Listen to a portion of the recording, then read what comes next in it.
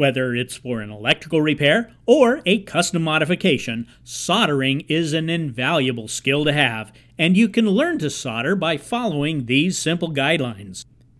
In this video, we'll be focusing on automobile wiring, but these techniques can be used for many different wire repairs. Wiring harnesses and connectors are vulnerable to abrasion, stress, and corrosion. Replacing a wiring harness can be very expensive and time-consuming. This video will demonstrate how to correctly repair a damaged wire using the Power Probe microtorch. We'll also show you how to protect your repair from weather and other elements using heat shrink insulation. Let's get started. First, locate the damaged area. Cut and remove the damaged wire.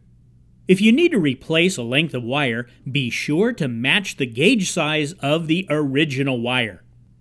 To prepare the wire for soldering, strip approximately 3/4 to an inch of the insulation from the ends of the wires. To do this, we'll be using the hot knife attachment.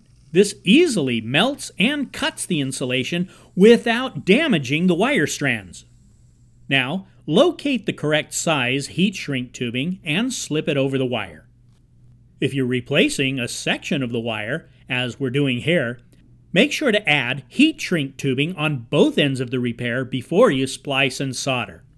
Bend the wire ends about 90 degrees in the middle of the exposed wire. Overlap the two wire ends until they hook over each other. Then twist the ends in opposite directions to wrap around the wire. Never rely solely on the solder to hold the wires together.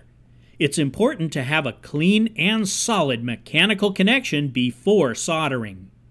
We'll be using the standard solder tip attachment for this repair. Once the torch is warmed up, clean and tin the solder tip. Use only rosin core solder when soldering wires. The rosin flux serves to deoxidize the wire so it will penetrate and flow. Apply heat to the splice and hold it there. After a few seconds, apply solder to the joint. When the wire's hot enough, the solder should melt and flow nicely between the wire strands. Once you have enough solder on the joint, remove the heat and let the solder cool and harden before moving the wire. We now have a good, strong soldered connection, but still need to protect the exposed wire from the elements to prevent corrosion. The best sealing method is to use heat shrink tubing with hot melt lining inside. We slipped this on earlier before we spliced the wires together. This insulation tube has a 3:1 shrink ratio that works just fine for a watertight seal. Use the heat shield accessory in the microtorch kit to shrink the insulation and protect the neighboring wires. Heat the shrink tube until you begin to see the inner sealant oozing from the tubing ends. Now that's a properly repaired wire. If you would like to know more about the microtorch kit, please visit us at powerprobe.com.